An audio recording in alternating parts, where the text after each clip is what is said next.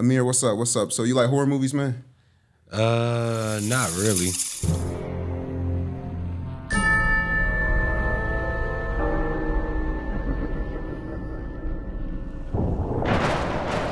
Welcome to Horror on the Clock. I'm your host Reggie today, and I'm here with Amir. Have you seen any like horror movies in the past like 5 years, like in the theater? Oh yeah. I recently got into what's the movie with Ghostface? I can't even be. I wouldn't be able to tell you, to be honest with you. Yeah, I've been watching that. I've started from the first movie, which was started in the '90s, and watched all 5. And now I finished the last one recently, like a month ago, and I enjoy those. There aren't too many like.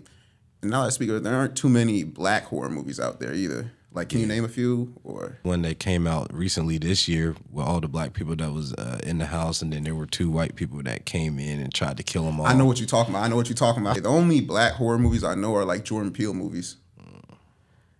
You ain't a big fan? Nah. I'm gonna be honest with you. Get Out's a little overrated to me. What? That movie's good.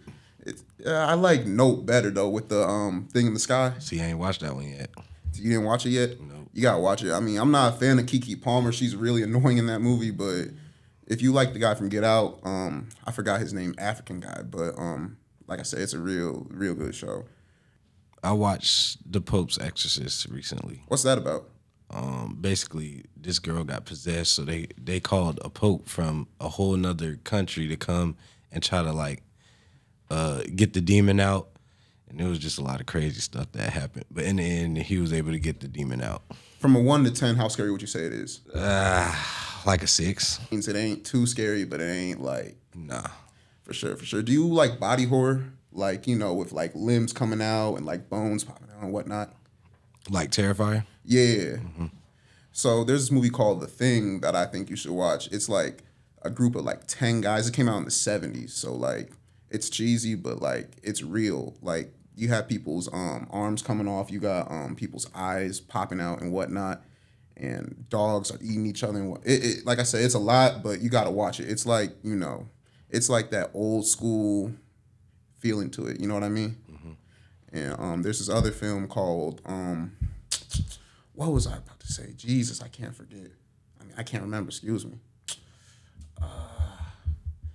I forgot. But what would be your ideal pitch for like a good horror movie? A lot of blood.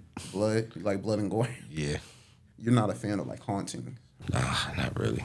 So you haven't seen any movies in like the Conjuring universe, like The Nun, Annabelle? Oh, yeah, I watched The Nun. You watched the recent one? No. Oh, wow. Like, you got to see it, man. The Nun, to me, is like the scariest horror movie I've ever seen. A lot of people should watch horror movies. I feel like they have like a good vibe to them. If you ask me, like, they're so realistic. Like, I feel like, man, I could really run into this in real life. Just to let everyone out there know that horror movies, they're fun for everybody. You know, anyone can watch them. You know, they make them for different subjects, different genres and whatnot. But yeah, like I said, it was good having you here, man. You take it easy. Thank you for having me.